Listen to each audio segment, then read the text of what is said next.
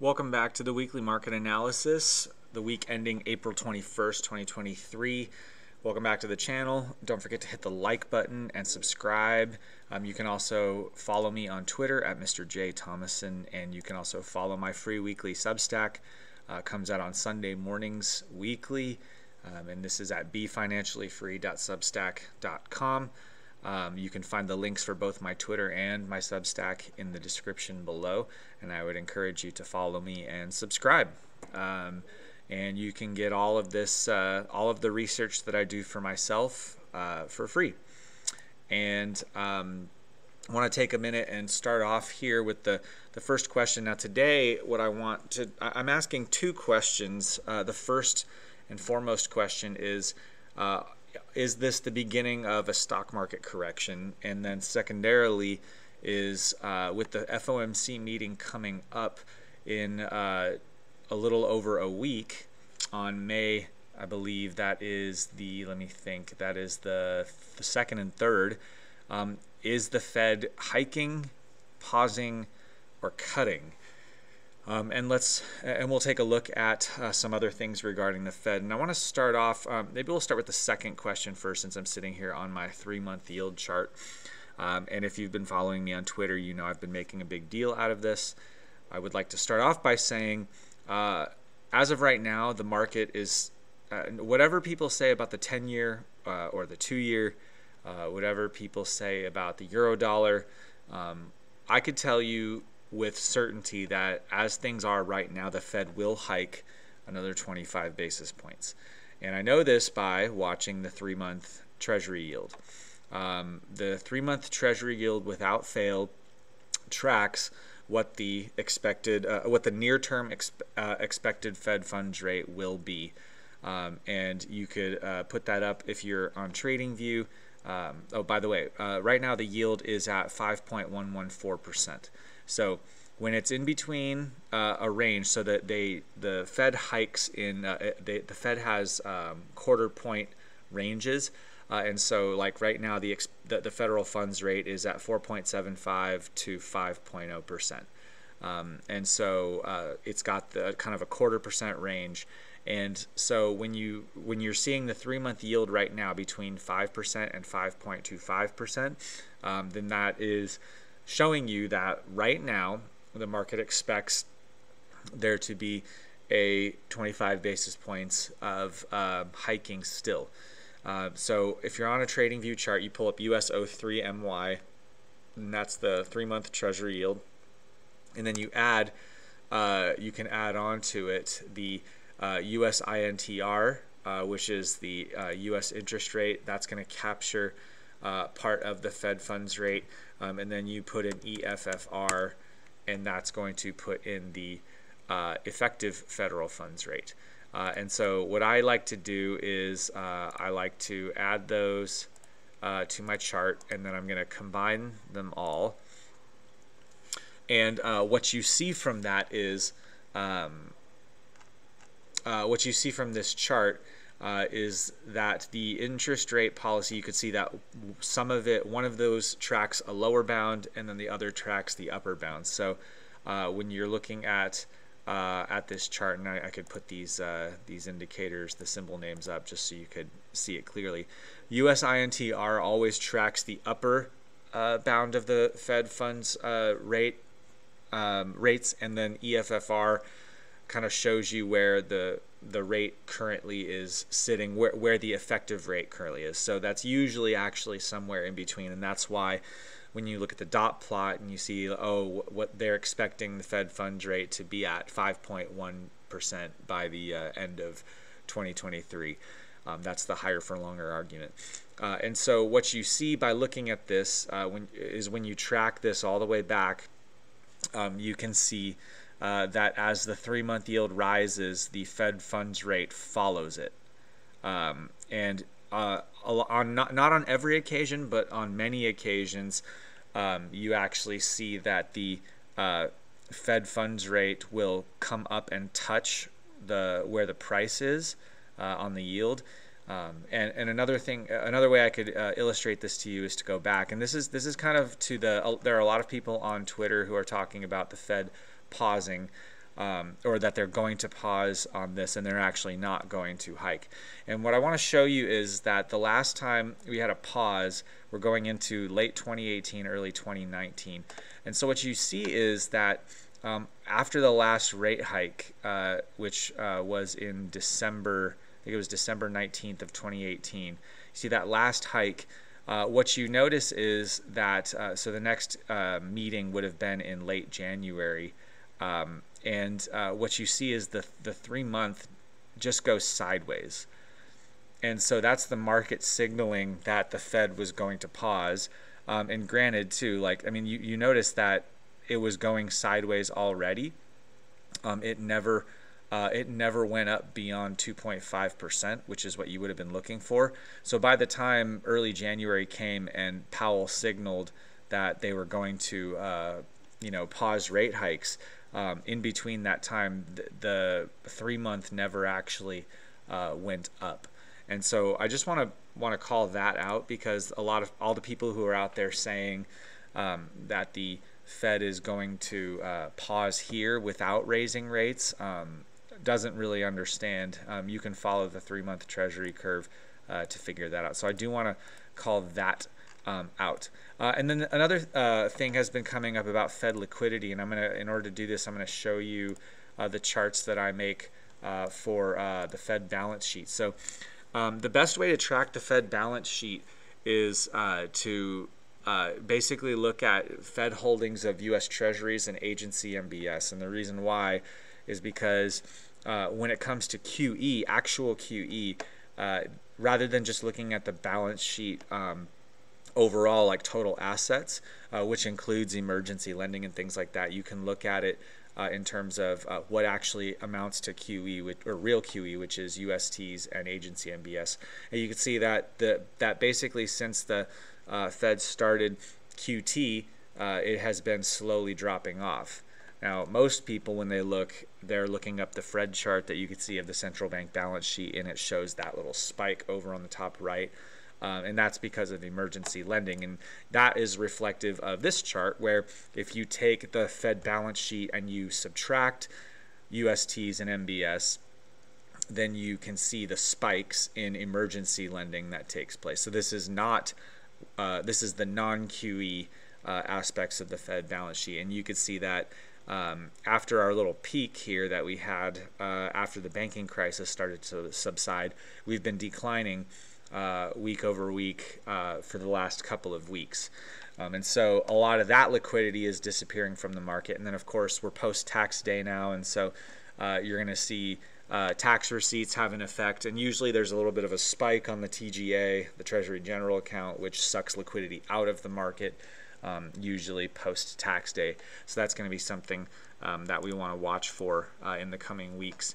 But for now, markets have been kind of going sideways, and I have been, let me let me get rid of these drawings for just a minute. And I have been on the record on Twitter as saying that I think what's happening here is that this rally has already had its course, and that all of this sideways action is actually I think somebody is creating a market, or maybe a lot of institutions and large investors are creating a market, because a lot of people, the average, especially retail, the average investor doesn't get in on the bottoms. They get in after the moves have happened.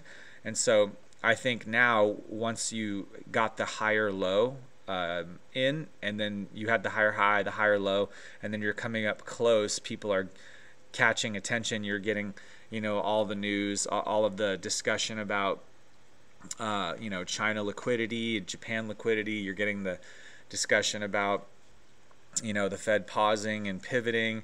You have discussion about rates and stuff like that.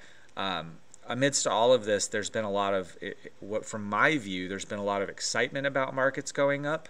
And what's been interesting is to see that there have been a number of instances where markets have traded down substantially and then come up. And yet, even in spite of all of this, the S&P hasn't made a new high, and compared to its February high. The breadth of the market is not there, and even you have the NASDAQ, which recovered quite a bit today to finish positive, and it was down pretty far. You can see it hasn't made, I mean, it made a new high compared to February, but it's not going up higher than its March 31st closing high. So we're just kind of edging sideways. A lot of people are tempted to look at this formation as they're going to say, oh, that's a bull flag, and it might be, but I think that because you're seeing breadth go away in the market, I think that what's happening is that this rally is fizzling out, and it's I think that people are offloading here, and I think that we're going to see a correction. One of the reasons that I think that is if you actually track global liquidity, and I apologize, this has to load. I thought it was already loaded up. If you track global liquidity, which you can do through a particularly complicated process, there's a bunch of different global liquidity charts that are out there.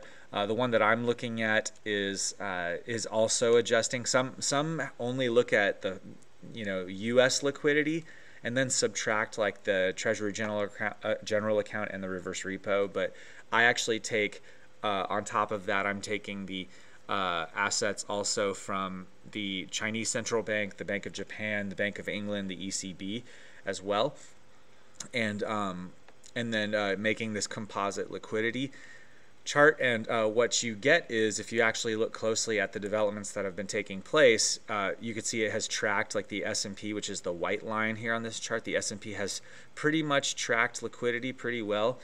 So when liquidity started going sideways, in all of these instances, when liquidity goes sideways or up, that has given the S&P an impulse to rise, as well as Bitcoin, which is the orange line here.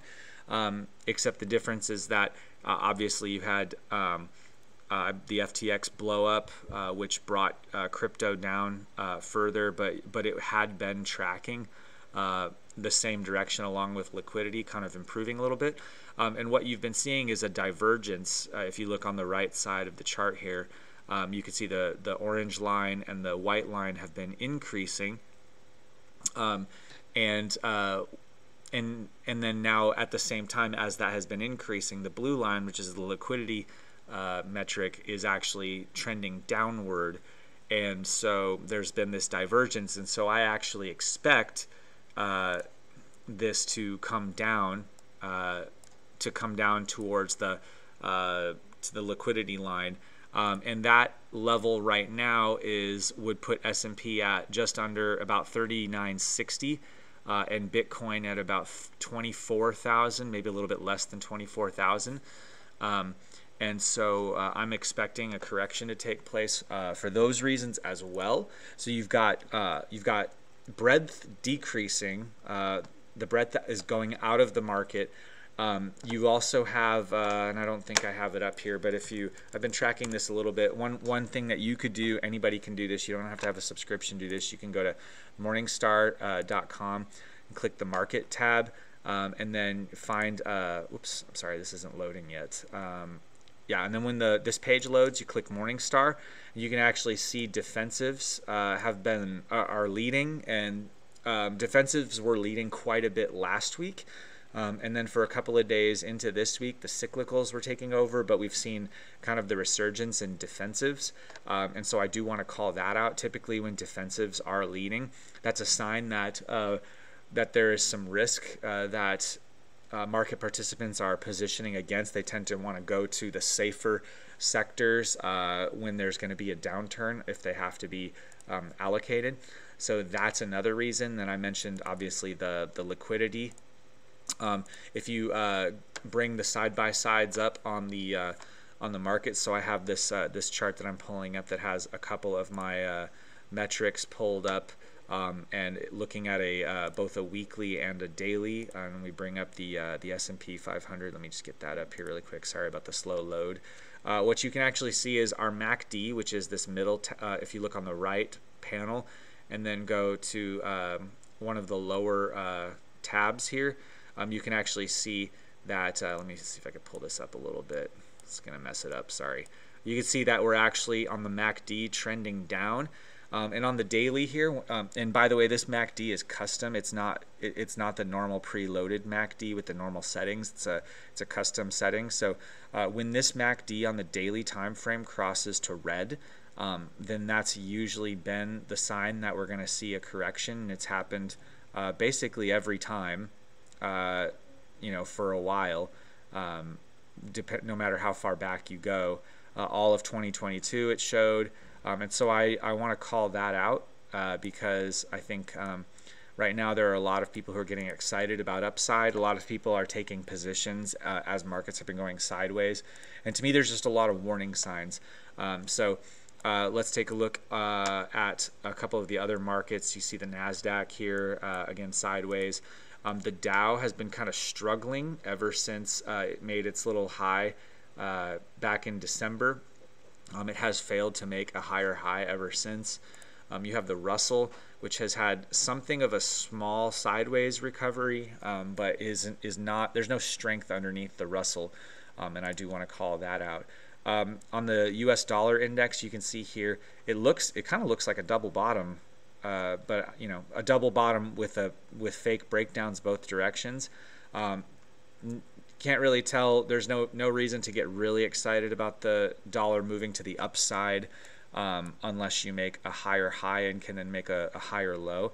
But I will say, and I posted on Twitter about this, that there's people that I know that are talking about news stories. These people are people who are not in the financial markets at all. They're not doing any research. These are just your average, ordinary people, and they're talking about the death of the dollar. I had a relative call me recently asking me if I heard about BRICS and how the dollar is going to stop being used as the reserve currency. And to me, that's, and by the way, that phone call was, I think, somewhere right around here in this area.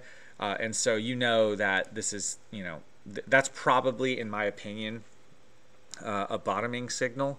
And then you're seeing all these different people who have been dollar bearish basically this whole way. Remember all the people who basically since the lows in 2021 of the dollar and throughout this whole move were kept saying, oh, the dollar's going to roll over, it's going to go down. And don't forget, if you've been following me on this channel and on Twitter, then you've known that I've been a dollar bull since October 21, or I had been. And then if you go on my Twitter, my pinned tweet up here is from September 23rd, just a few days before the dollar top, or actually, just a few days before the dollar top. And I don't remember if I've ever shared this, but on Tuesday, the 27th of September, I got a DM from somebody on Twitter who suggested that I might be right about the dollar. And here I was talking about the dollar could continue to go higher and higher. And somebody who has been vehemently disagreeing with me about the dollar for some time messaged me and said that they thought I might be right. And that should have been the best top signal ever. So here I kind of feel the same way, because basically everyone's written off the dollar. I could totally see this going up and making a higher high, higher swing high, I should say. So I want to call that out. Briefly looking at the 10-year, had a little bit of a rally here. And what I think is interesting is we had this trend line that I called out a while back. We broke below it. I believe I made it one of the last video that I made, which was on April 6th, I believe.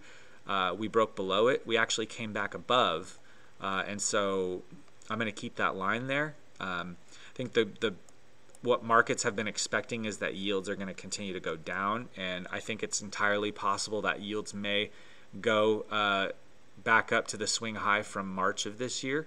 I think everybody should be prepared for that. And remember, if not for the banking crisis that took place, yields were heading closer up back to their previous highs.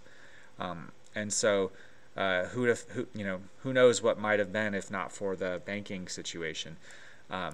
Anyway, and then let me take a look at, that's the futures chart. I'm going to take a look at Bitcoin. Bitcoin is signaling correction as well. Bitcoin is overdone. If I pull up, not overdone, it was overbought, and I did signal that in my newsletter, my weekly newsletter actually. If I go to, I don't remember which issue it was, might have been issue 52. I know I'm doing this in real time, my apologies, but I do want to look and see. Nope, it wasn't there, so it must have been my most recent one, which would be even more convenient because it was timely. So let me scroll down here.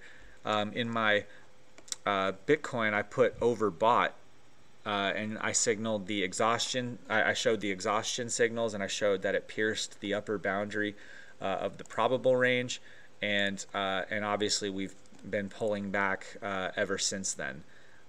So I want to call that out. So the newsletter was published right here Sunday morning, and we were right up there, and prices come down. Obviously, I'm not here jumping for joy like, oh, Bitcoin is crashing. I'm not saying that, but Bitcoin's down 10% since then. So I will self-promote a little bit there. And Bitcoin is down today as I'm recording this. What was I going to say? Oh, let me go to the side by, not this one, the side by side here. If I click on Bitcoin, then what I want to signal to you is a lot of people are going to say, oh, like Bitcoin's oversold. It's going to bounce from here, and it might.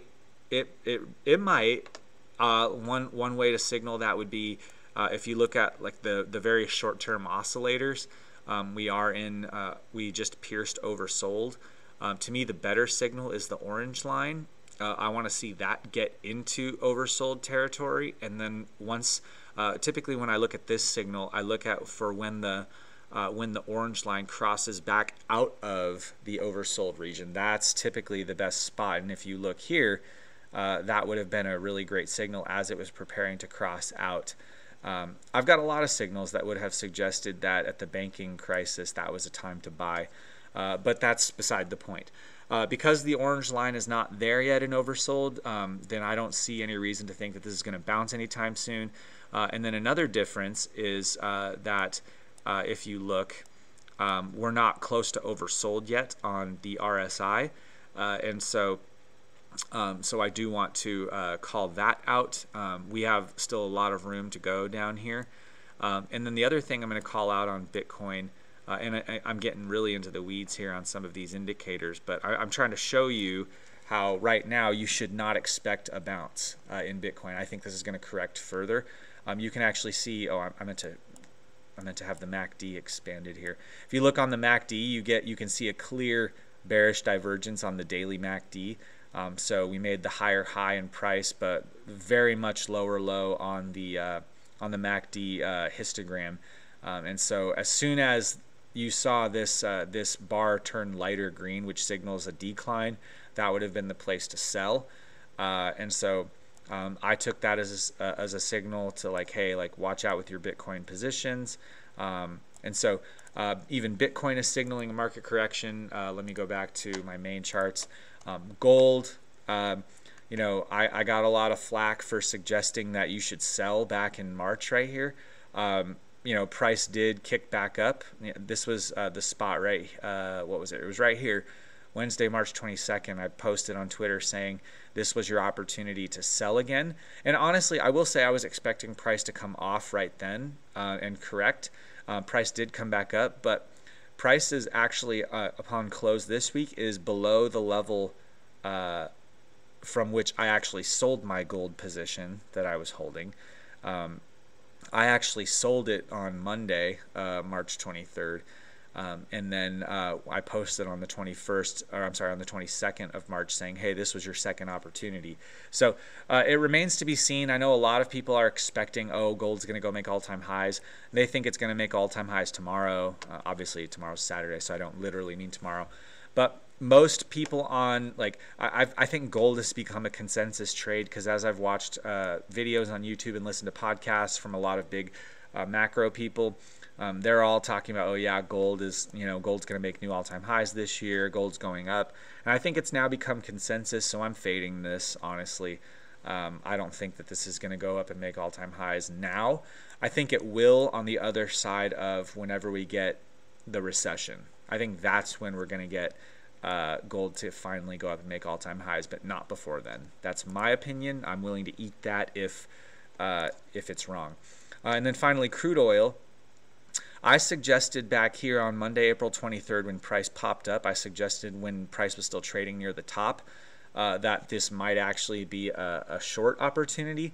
And And in my most recent, in a newsletter that I posted, I think it was 2 weeks ago, and also last week, I mentioned that this was shorting territory, because if I turn back on my tide signal here, you can see that the colored line is below the gray line, and when price is on the opposite side of that gray line from the colored line, that's usually a short signal, and so we have sold off quite a bit since then. But it remains to be seen. Again, with the backdrop that a recession may be coming, I'm not really sure where oil is going to go here. So my rule is I don't take longs unless they're super like exhausted, like you see with these green arrows, or if the colored line is on the top side of the gray line. And price pulls back into it. That's my rule personally. So in this case, I will not be taking long crude positions. I'm still expecting that this is going to come off a little bit further.